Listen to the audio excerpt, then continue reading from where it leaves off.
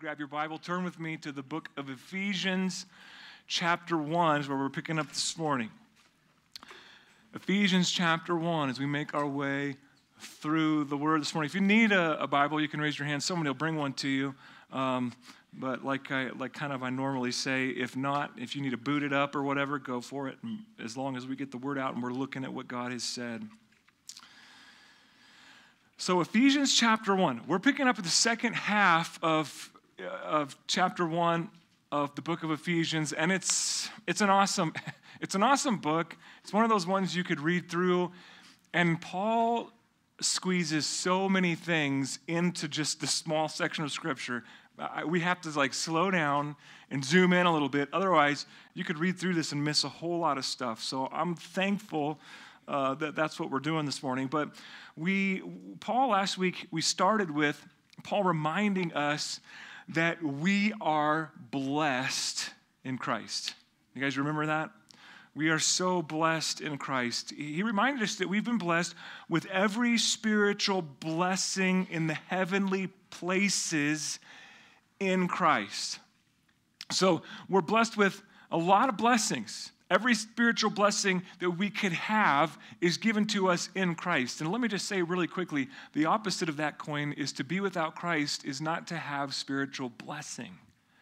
You're missing on the spiritual blessing. That's not to say you couldn't have a cool moment in life or get the chills or just have a real happy situation or celebratory thing happen in life. It's not that there won't be blessings in life, but the real deep spiritual blessings you'll be without.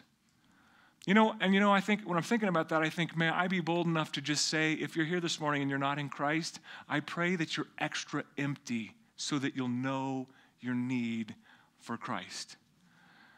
That there's a hollowness. I pray that for some of my loved ones. Man, I don't know if they like me or not, but I'm praying, God, get them. And if you need to bring an extra emptiness into their life so they're going, what is life about? Is it just living for the weekend? Isn't there a song about that? Is it just living for the weekend? I'm not going to sing it. I don't really know it. I mean, there's got to be more. And I pray, God, bring them to that place in life where they think there's got to be more. And then show them your love. Show them who you are. Open their eyes. We'll get to that a little bit later. So the opposite of having the riches of those full spiritual blessings and the full cup, so to speak, in our lives is to not have Christ and to not have those blessings. And from there, Paul went on with a little list of the blessings that we have in Christ. And he started with the blessings of the Father. I'm just going to recap really quickly, kind of take a running start at what we're looking at this morning. And the first one was, you were chosen in Him before the foundation of the earth. You were picked. God picked you. You were predestined to adoption. You're picked to be His kid. We looked at this last week. I mean, God, He bought us, He purchased us, He cleansed us, He saved us, He brought us out of, like Bob said earlier, He brought us out of darkness into, I don't know why, but for some reason when Bob was saying that, like, I'm sitting at this place and, usually you go to an event like that, people are all drinking, there's bad conversations, you're just kind of like, if you've been out of that for a while, you feel like somebody just spit up on your boot. You're like, oh man, that's tough. Oh. Spiritually, I'm like, ew, And to come back and sit in the park and worship God out in public, the only word that was coming to my mind was from darkness into His marvelous light. Marvelous light. Such a big contrast. But Paul says, You've been adopted. Now, he didn't have to adopt us. He could have just saved us and washed us and cleansed us and said, now you're going to heaven, and we would have been happy. But he took it a step further and said, I want you to be my kid in my family. I'm watching out for you. I want you to be in my home. What an awesome thing. And then all of this we get because we are accepted in Christ. And the way Paul put that last week is the most beautiful depiction. And personally, I hope it just like resonates in your soul when you hear that description there in Ephesians chapter 1 in the beginning. Let's see, what verse is it? It's verse...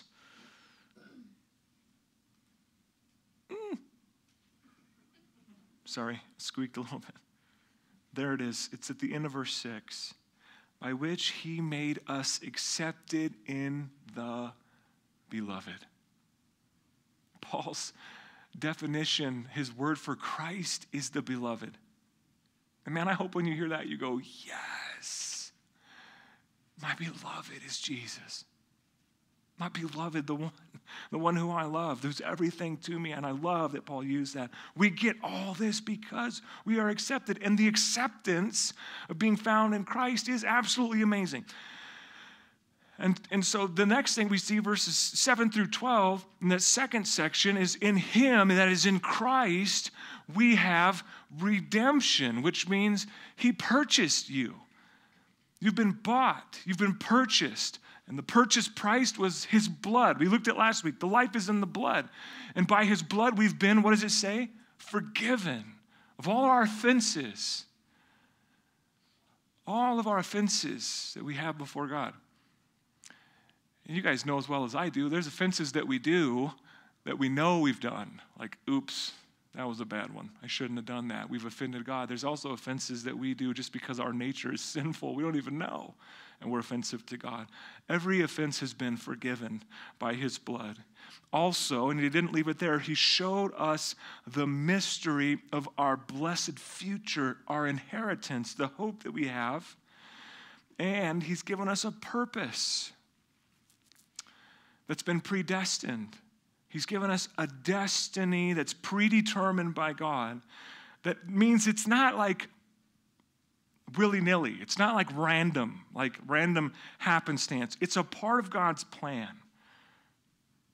That we who've trusted in Christ should be giving praise to his glory because of all that he's done. And then last but not least, verses 13 and 14, in him, after you've heard and you trusted the word of truth, the gospel of your salvation, the good news of your salvation, having believed, you were sealed with the Holy Spirit. The Holy Spirit of promise. That means God has put his seal, he's put his mark on you. He's called you his and said, he's mine and I'm going to prove it. I'm going to give him the Spirit. It's our guarantee. It's the guarantee, the Holy Spirit, the filling of the Spirit, of our inheritance until we're with him. I don't know about you, but when I hear that, I think that is good news. How amazing it is. And it changes everything about who I believe that I am when I listen to who God says I am. It's so important for us. There's so many voices that want to tell us what we are in this world. But the most important one is the voice of God saying who you are to us. It's something that personally, as I was going through this study, I was thinking, man, thank you, Lord. Thank you, Paul. I need that reminder in my own life of who I am in Christ. So now we go from this amazing depiction of the blessings that we have in Christ to another run-on sentence. Now, I don't know if you were here last week, but verses 3 through 14 was one sentence in the original Greek. One sentence. Now, I could just see if Paul's there and he's dictating this to a scribe, I bet the scribe's going, Paul, wait, just take a breath. Hold on 1 second. Big old sentence. Now, in verses 15 through 23, it's another full run-on sentence. It's 2 sentences. And Paul's not breathing a whole lot. He's so excited about how much we have in Christ. He's just speaking it. He's just going for it. But in this second section, a little stutter there. In verse 15, this is one of the 2 prayers recorded in the book of Ephesians, in the letter of Ephesians.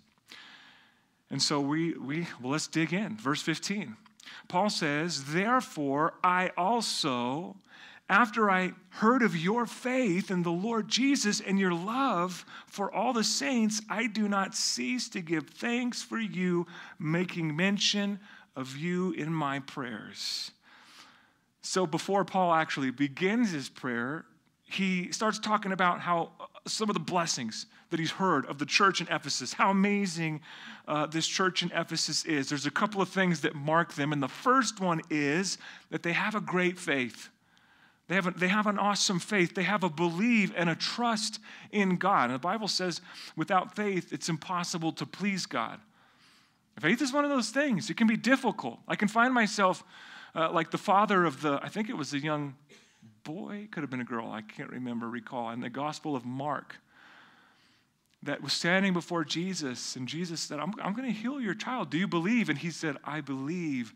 Help my unbelief. That's not a bad thing to say to Jesus. That's a good thing. Say, Lord, I believe, but I'm struggling right now. That's what that says. I'm having a hard time.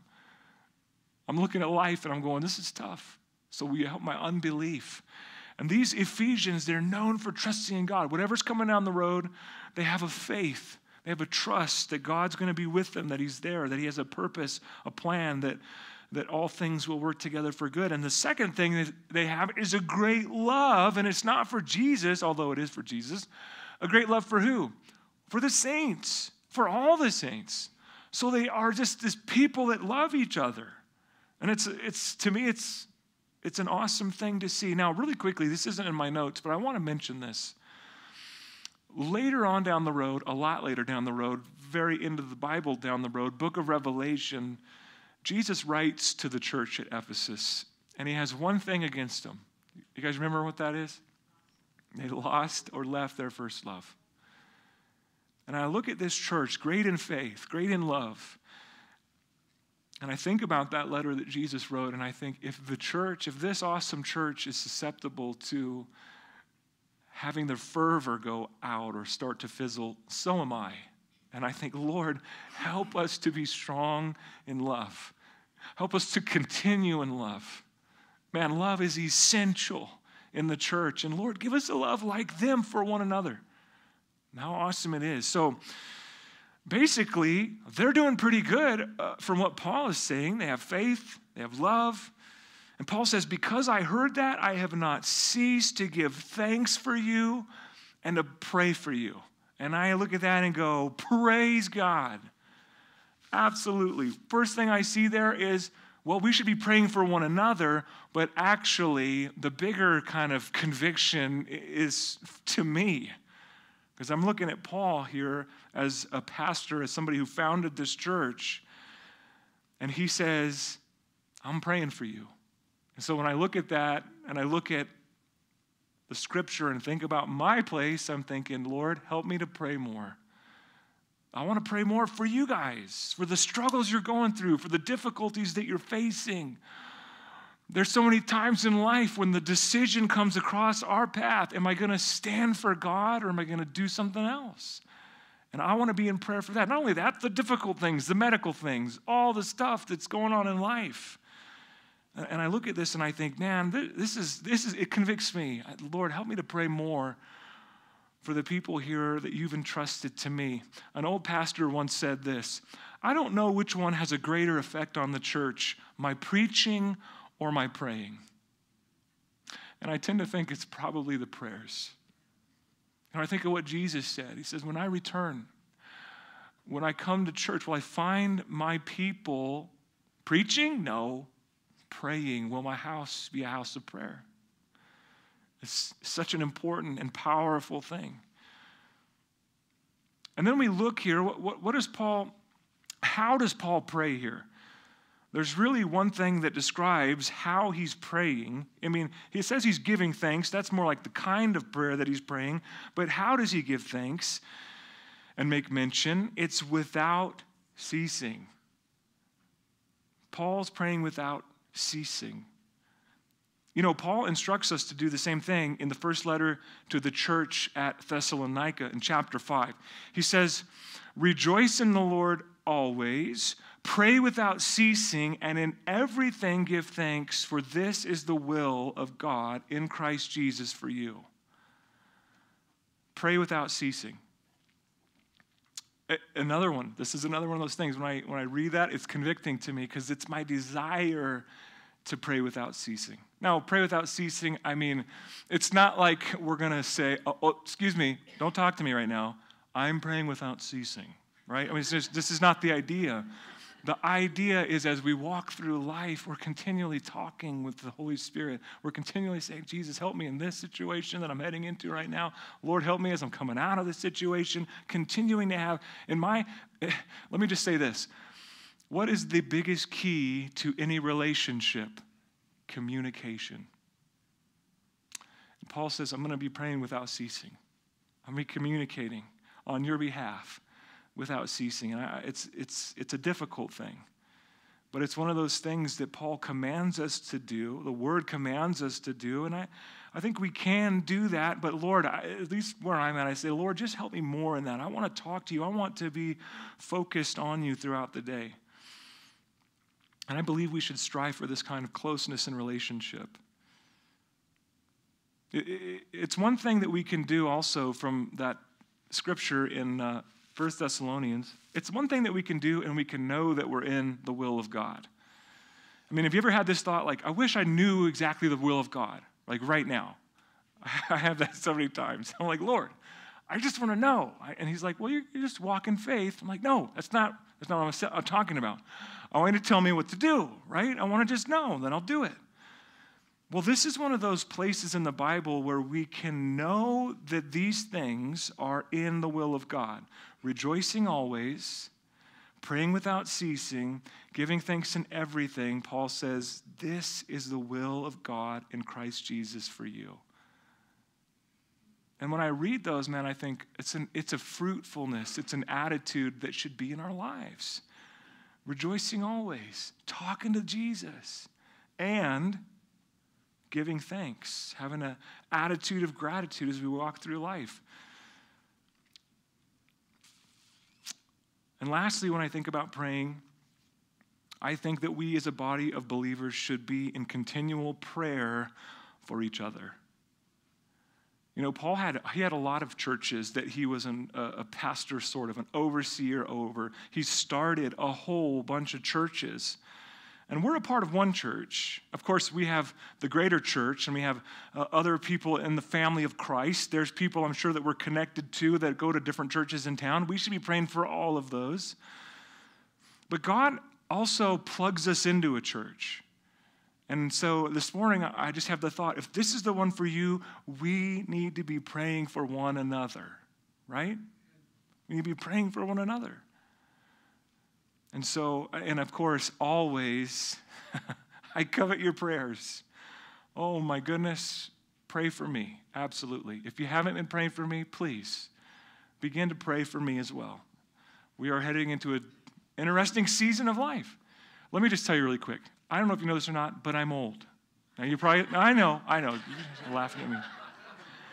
But I'm having a baby at this age, okay? That's the qualification. So we're heading into a season. Yeah, my wife's like, excuse me, I'm here. I'm having the baby. You're right. You're right. So if you would, pray for our family and pray for me as well. All right, so let's get into this. This prayer of Paul's here, starting in verse 17.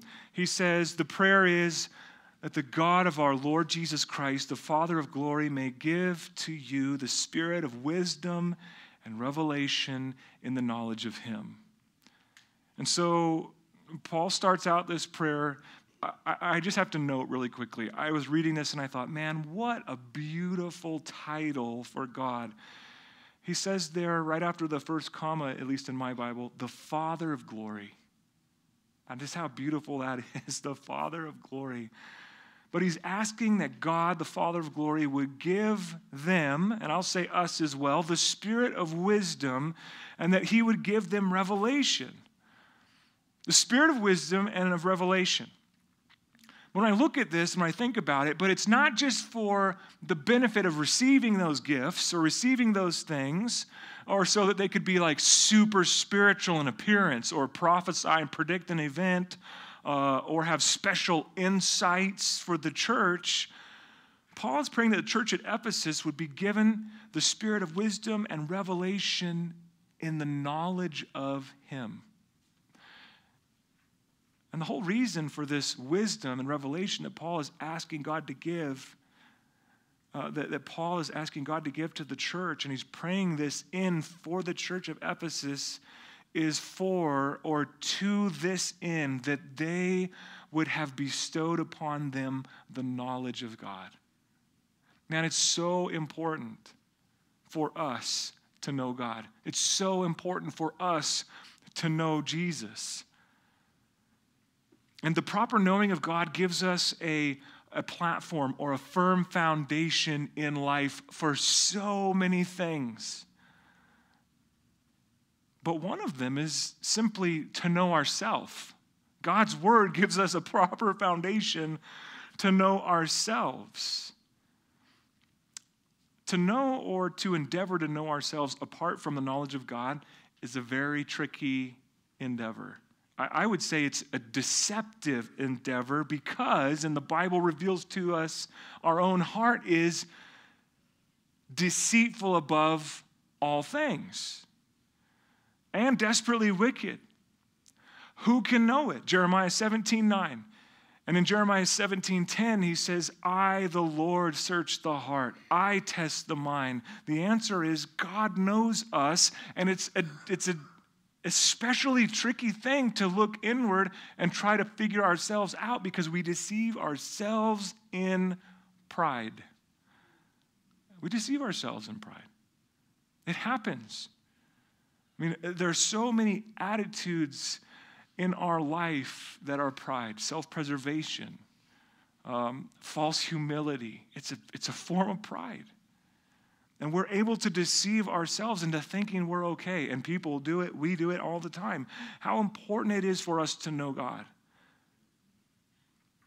An old commentator said this: for philosophy comes to a man with the message, know thyself. The gospel meets him with a far more glorious and fruitful watchword, know thy God. So before we move on, one more thought on revelation and the spirit of revelation, and that is this. When I hear this wisdom and revelation revealed to us, given to us by the Spirit, there's a few thoughts that come to mind. The first one is this: God has already revealed himself to us in two humongous ways. The first one is through who? Jesus. In fact, when the disciples said, just show us the Father and it'll be enough, Jesus says, have I been with you so long? If you've seen me, you have seen the Father. Jesus is a revelation of God for us. And the second revelation is right here. It's the Word. It's what we're going through this morning. Jesus said, you will know the truth, and the truth will make you free. My word is truth. Now, really quickly, when I think about the spirit of revelation, I think, well, who is the Spirit? What is the spirit of revelation? And it's the spirit of promise. It's the same Spirit that Jesus has given to us, who has a few tasks. If you remember, one of them, to bring to remembrance all the things that Jesus has said. And I'm thankful for that. So our helper, our Spirit, the Holy Spirit, or maybe I should say my Holy Spirit. I like to get personal when it comes to the Holy Spirit. Sometimes we talk about the Holy Spirit like it's the Force from Star Wars, right? That's not what it is. It's a person of God who wants to come and live in us and walk with us in this life. And may he be with and in us, amen? So at the end of that very first little, I kind of took a while there to chew on that first little nugget. I want to pray every one of these aspects of the prayer. I want to pray it for us. So God, would you give us by your Spirit wisdom and revelation in the knowledge of you? Amen. So the next part of his prayer, we're going to read this section and go through the little chunks, verses 18 and 19, is that the eyes of your understanding being enlightened, that you may know what is the hope of his calling, and what are the riches of the glory of his inheritance in the saints, and what is the exceeding greatness of his power towards us who believe. So there's sort of a description here of what this knowledge and this revelation of God is going to look like in our lives. First one is, Paul prays that the eyes of our understanding would be enlightened, which I just have to note, this is a spiritual work of God, to open our eyes, to give us understanding and revelation of who he is. It's a spiritual work, and it's a very necessary thing in our lives. There are so many things in this world, in ourselves. The enemy, the deceiver, wants to keep the eyes of our heart darkened to the things of God. I mean, we're our own worst enemy so often when it comes to this thing. In fact, Paul said in 1 Corinthians 13:12 that we see dimly, spiritually speaking, as in a mirror. So we already see sort of dimly. We need the work of God to open our eyes to who he is. And I have to just say, let's pray that again right now. God, would you open the eyes of our understanding and enlighten us to know you and to grow in you. It's a necessary thing. Just another side note on this. This is often what I pray over family members or people that I know that don't believe, that don't trust in the Lord. I pray, God, would you give them a moment of clarity where they could hear the gospel and see you with that clarity, and not the distorted voices that seek to dim that more and saying, oh no, that wasn't God, it was a coincidence. Personally, between you and me, I don't believe in coincidences. I believe in God. I believe that he's oversees our life, and that when things happen, it's either that or, like I think Mike Wing has said before, I'm sorry, but I guess there's just millions of coincidences in my life, which is to say, no, God. The next thing Paul lists here is that we would know what is the hope of his calling. It's another important thing for the believer, is that we would know, or that we would be assured of the calling that God has on our life, because knowing God's calling gives us hope. Knowing that God's calling us and what he's calling us to do is something that gives us hope. And another facet of knowing the hope of God's calling is that this hope of our calling has its focus on the future. God has called me now to walk this moment forward in a calling in our life. And you might be here this morning and say, I don't know the hope of my calling. I don't understand. I would challenge you in this, to get with the Lord and to sit with him and ask him, and then to move. And I pray, may it be for us from this moment forward that we step into whatever calling God's putting on our life, and we walk forward in that, and we get a glorious hope of saying yes to whatever God has called us into life. It gives us that purpose. It gives us that hope. Like, I'm here for a reason. My life means something because of God's calling on my life, no matter what anyone else says. I don't know if you've ever been in a room of people that think they're all somebody. Sometimes you can leave that conversation going, man, I'm nothing. But then you got to have that remembrance, and hopefully the Holy Spirit does it in your heart and says, no, you're not nothing. You are somebody with a plan. Those things lead to nothing. All those people thinking they know something or they're somebody big, that is going to be a hill of beans in heaven. And the little things that we go through, that we step into that little calling, it might be really small. Then we're faithful. Those are nuggets. Gold nuggets, solid gold in heaven, when we step into the calling that he has in our life. And again, like I said, that includes our future, but also includes the hope of our calling, our eternal future in heaven. Oh man, we need to have our hearts fixed on this once again, because I don't know about you, but I can look around at the world today and go,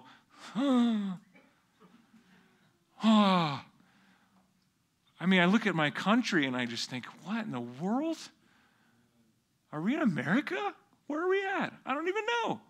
Now, we can get maybe a little hope sometimes and think maybe somebody will come in and have put things sort of back. But even in that, I go, that's such a small hope compared to the fact that I'm not home yet. My home is eternal. There is such a hope when I can get my eyes off of all the things going on and go, all I know is I'm not home yet because this is not where I belong. And in this life, the longer I'm here, what I realize is it's just more evident this ain't my home. This is not my home. And so we get to look forward to that glorious hope of our future.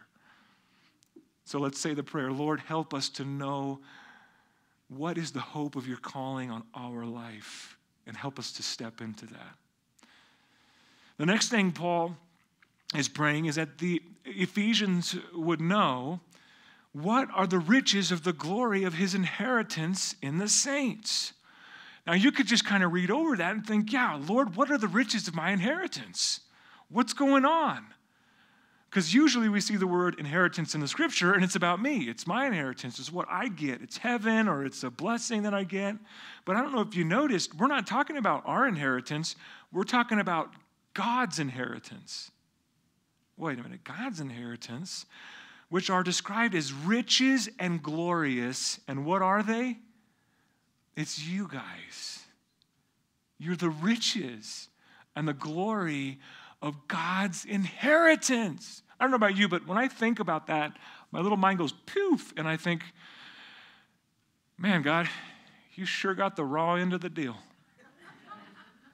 Me? You get me? I'm sorry. I'm sorry that's what you get. But this is the truth. This is the truth of what we're seeing here. Yes, that is what it says. And that idea, that thought does a couple of things in our hearts, in our minds, in our psyche, in the way that we think. Because it does a couple of things. Number one, it makes us look a little differently about ourselves because of how God views us. You're his treasure. You're his beloved. When he looks at life, he definitely doesn't hold high and valuable the things the world does. He holds high and valuable us. You're the treasure of God. And he looks at you as his beloved. You're the everything. You're what all of this is for. You're what he gave his son for, his most precious thing. So it makes us think a little bit differently about ourselves, and it should. I would challenge you, let that change the way you look at yourself as the riches and the glory. But also, it should help us shape our love and our thinking towards one another. Because that person sitting next to you that might be driving you up the wall is God's treasure, is God's beloved, right? And so it changes no matter how difficult a person is. I don't know what kind of personality you have, but sometimes a Christian brother or sister comes in and they're just the bubbliest, and you just want to pop the bubble. You're like, get away from me, you're sliming me. This is horrible. And Lord, forgive us, because that is God's treasure. This person, this individual. Or maybe there's somebody you know, a Christian, and they're a Christian Eeyore. And you're thinking, man, I wish I could just pin the tail back on you, dude. Right? It's one of those things, though, where I look at this, I say, God, forgive me for when your sheep may rub me the wrong way. God, help me to be more aware of how valuable people are to you. God, may it change my life, the way that I live, the things that I do, and may I treat people, may we treat each other as such, as the precious treasure of God. And so we say this prayer, Lord, help us to know what are the riches of the glory of your inheritance in us. And the last thing in this section that Paul is praying that the church in Ephesus would know is the greatness of his power towards us who believe. The greatness of his power toward us who believe. And let me just say really quickly, his power is great. It is great. And we're going to look at that here in just a second, because this section, as he moves on into, Paul describes the greatness of his power. Look with me at verse 19. It says, according to the working of his mighty power, which he worked in Christ when he raised him from the dead and seated him at his right hand in the heavenly places, far above all principality and power and might and dominion, and every name that is named, not only in this age, but also in the age which is to come. So we get this description of the power of God, the work of God, which is so amazing and so important. And what is the mighty working of God that Paul describes and proclaims to us? It was in the raising of Jesus from the dead, which is something to kind of chew on and think about. Of all the things that Paul could have described about God's power, he talks about Jesus' resurrection from the dead. Interesting, because when I think about this, I think, okay, I don't know about you, but when I think of power, a lot of times I think maybe horsepower, wrong kind of the Tim Allen stuff, right? Whatever he does, horsepower. I think about that kind of power, and I think, Paul, you could have said so many things. You could have talked about, I don't know, the flood. That's power, man, the whole earth being flooded. And then when the waters receded and the crust of the earth was shifting and mountains were coming up, I'm like, that's power. Or he could have went to the creation week and said, well, you know, before all of this stuff, God spoke the universe into existence by the power of his word. That's power. It's huge power. And then when I start to think about the universe, my little itty-bitty mind just goes pop. You know, it's like, it's so big. It's so vast. It's so huge. And then I think about, I don't know if you guys ever seen the movie, it's a documentary called The Privileged Planet, I believe. The Privileged Planet. You should check that one out. Look it up. I think it's on YouTube. The Privileged Planet, where this science professor, he's studying space, but he's studying the sun and the moon, and when they have an eclipse, and you can perfectly study solar flares because the sun and the moon perfectly overlap and eclipse one another, just like absolutely perfectly. And I don't know if you know this, but they're not the same size. And there are different distances, and it just happens to be the exact perfect distance, the exact perfect size offset, so that works out. And it starts getting him thinking, and he starts realizing that where planet Earth is located in such a position that we have a clear view of the galaxy and the universe. Like, we could have been put in a spot where we wouldn't be able to see really anything. It would be like a cloud of whatever it is, gases or whatever, in the space around us. We wouldn't be able to see a thing. But he starts realizing, like, all of this whole universe really seems like it's all for a purpose, so that people can live and look out into the universe and have life on this little planet, this little blueberry planet. It's like a speck in the midst of our universe. Anyways, sorry, I'm kind of babbling on a rabbit trail here, but this is an amazing thing. Check it out, The Privileged Planet. But to think about his creation or his power, our perfect placement in the universe, in the Milky Way galaxy. Man, Paul could have described so many different things about his power. He could have described, when I thought of earthquakes and quaking, you ever been asked the question, well, could God make a rock so big that he couldn't lift it? I immediately, when I was first asked that question, I said, of course he can make a rock so big that he can't lift it, but then he's God. So he could lift, he probably could lift it. But wait a minute, if he made it bigger, though. Anyways, your brain, it fries when you think about stuff like that. No, but what God used to show, what Paul used to demonstrate, to show his mighty power, was the resurrection of Jesus.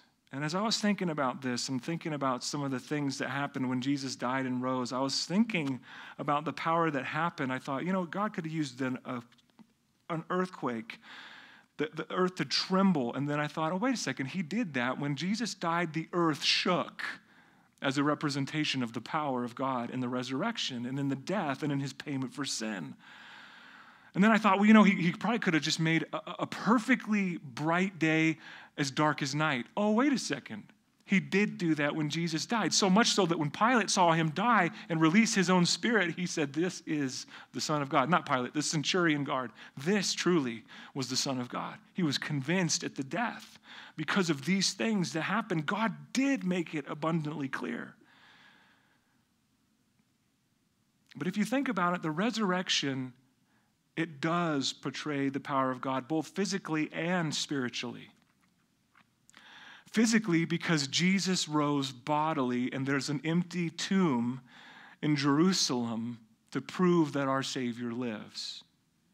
In 1 Corinthians chapter 16, Paul has a little section of scripture in here where all he's doing is defending the resurrection bodily of Jesus from the grave. He says this, "For I delivered to you, first of all, that which I also received, that Christ died for our sins according to the scriptures, that he was buried, and then he rose again the third day according to the scriptures, and that he was seen by Cephas, and then by the 12, Cephas being Peter, and then by the 12, and after that he was seen by over 500 brethren at once, whom the greater part remain to the present, but some have died, some have fallen asleep. After that, he was seen by James, and then by all the apostles. And then last of all, he was seen by me also, as by one born out of due time." What Paul is saying here is he's not trying to embellish the story. He's saying this is a historical account, Corinthians, and most of these people are still alive. Go talk to them. They'll tell you that Jesus is alive because they saw him alive. It's an eyewitness record that Paul gives in the Bible for us to say we have this hope and assurance. Jesus is risen. There is an empty tomb. And I'm telling you, go research it. That's what Paul is saying to these churches. So we have that truth. And now he's seated in heaven, the right hand of the Father.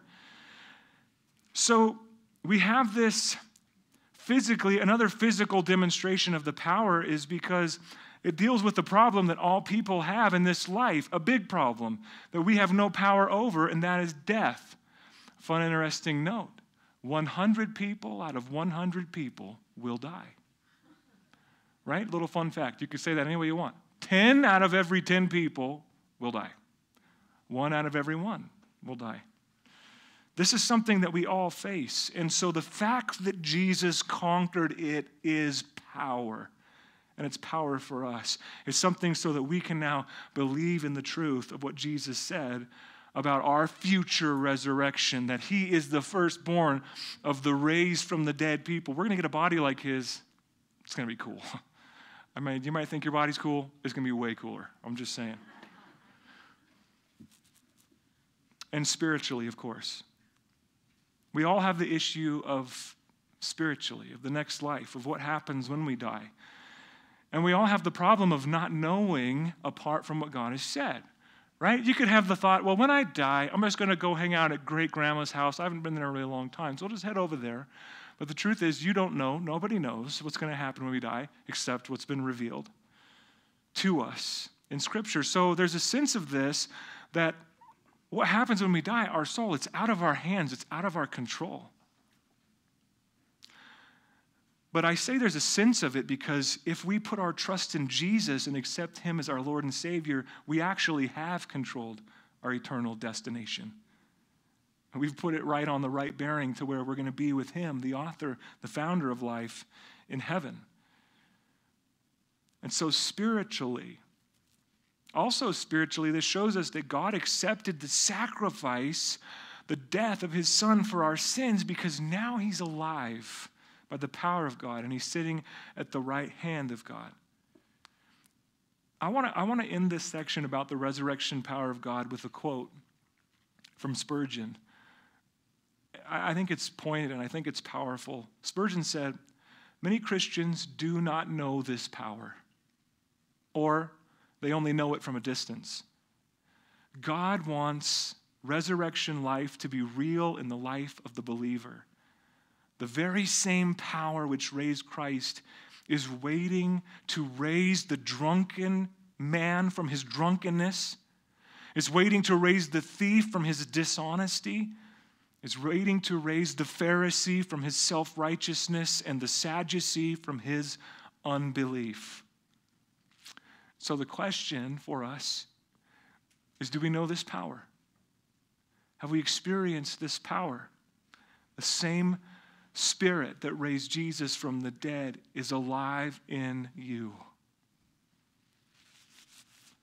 Let me get a little more insight into this power, and we're just about to close up here, wrapping it up this morning. We get a little bit more insight into this power in verse 21. Paul says, far above all principality and power, and might and dominion, every name that is named, not only in this age, but in that which is to come, which is to say, Jesus, spiritually speaking and physically in his body, he's seated in heaven, far above all other authority. And that's the idea here. When it says principality and power, the idea is rank and authority spiritually. So Jesus is above the rank and authority of any of the created angels. Also, he's above in rank and authority any of the demons that fell, the fallen angels. He's above all of them. And it doesn't compare. They're under his feet. Then also it says might and dominion, which speaks of any mighty act or act of power or miracle or any ruler in government. Thank you, Lord. The assurance that we have that he's over all those things. And every name to come, so that of all the people that have been born into this life or that will be in the future, Jesus is over every single one of them.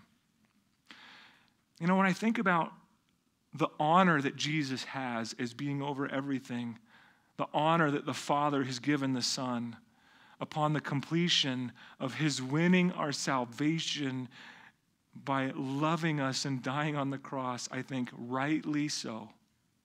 He should be placed above every other name. He's beat everything. He's beat our enemy.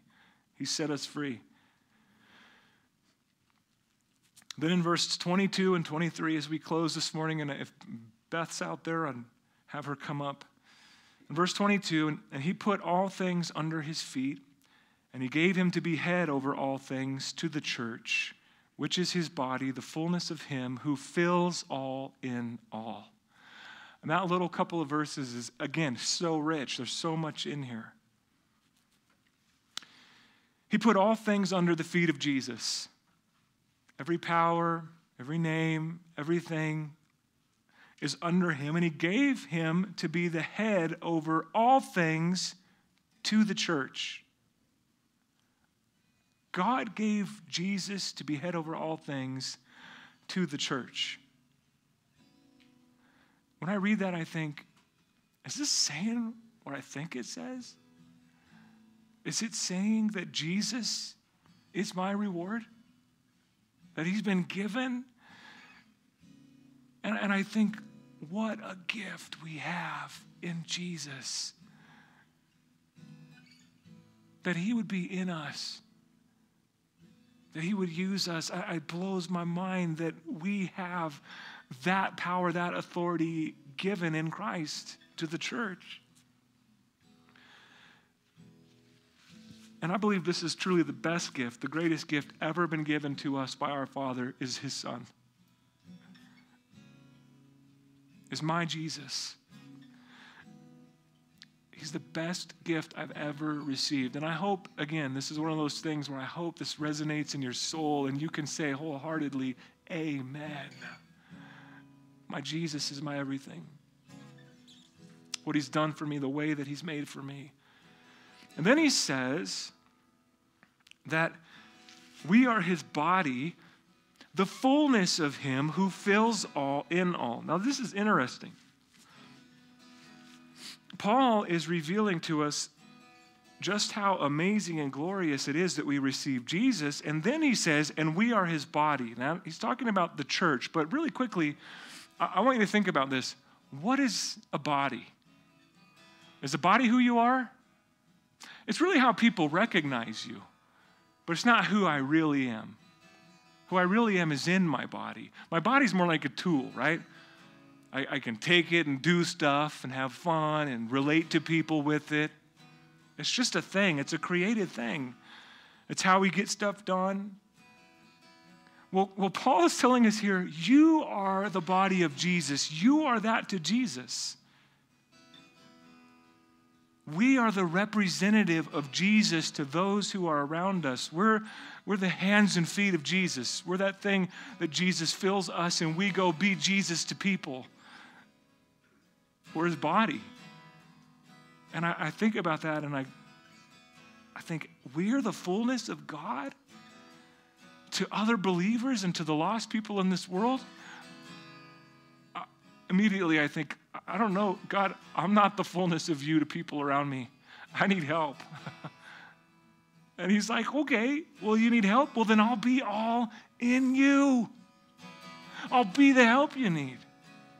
To be the light to the people around so that you can be the hands and feet, so that you can be the representative, so that you can let people know there's so much more to life than the dumb stuff you've been living for. There's so much more to receive. There's so much more to have. And that we would show that primarily by love, by being love to people. And it's not of us. He's all. And he's in all. And again, this points to the importance and the necessity of us allowing the Holy Spirit to fill our hearts and our lives. We're not going to be the difference on our own in our own strength. We need him to be all and in all. And as I close this morning, another commentary said, and this is just an awesome thought, just to kind of stop and pause and to think about. Jesus is over everything. He's over all the angels, all of creation. I mean, there's some descriptions of angels in the Bible that will make our head spin. I mean, they are, no wonder whenever anybody saw an angel in the Bible, they usually fell on their face and shook and were like, worship. And they'd say, no, don't worship me. I'm not God. Don't do that. But angels are, I mean, there's some descriptions of angels. I don't think they'd be able to fit in this room. I'm just saying. They'd be curled up in a fetal position in the back of the room. Hey, guys, if they were behind me, right? And they're under Jesus, but mystery of all mysteries, they're under him, but he is in you. He's in us. And my mind's blown. A couple of thoughts come to my mind. The first one is, I think that's a little insight into why Lucifer fell. Hey, well, you're going to be in those people, and I'm under you, and all? No way. Mind blown. My mind's blown the same way. Only my mind is blown to go, God, you're so good. I can't understand it, but I want every single thing that you mentioned today. I want that in my life. So the call this morning is, do you have the filling of the Spirit in your life? Do you have the seal, the mark of God in the Holy Spirit? And I want to just take a moment to pray. So if you would stand, I'm just going to pray for my own self here. I'm sorry, I'm selfish. But just agree and pray the same in your own heart. And Lord, I want to come before you and ask for your apology, God. I mean, ask for an apology on my own behalf, Lord, to come before you and say, God, I misrepresent you so often, Lord. And I live too often for myself, and I pray, God, that you'd fill me with your Spirit and the same power that raised Jesus from the grave so that I could be your body, your representation to the world around us, to the lost, the hurting, the broken, that don't need to see me. They need to see you. God, they need to see Christ is all in all. And so this morning, Lord, we pray for your Spirit. Holy Spirit, would you fill us? Would you fill us, God? Lord, that we would have the strength to be your hands and your feet. Death could not hold you. The veil tore before you. You silenced the boast of sin and grave. The heavens are roaring the praise of your glory. For you are raised to life again. You have no rival. You have no equal. Now and forever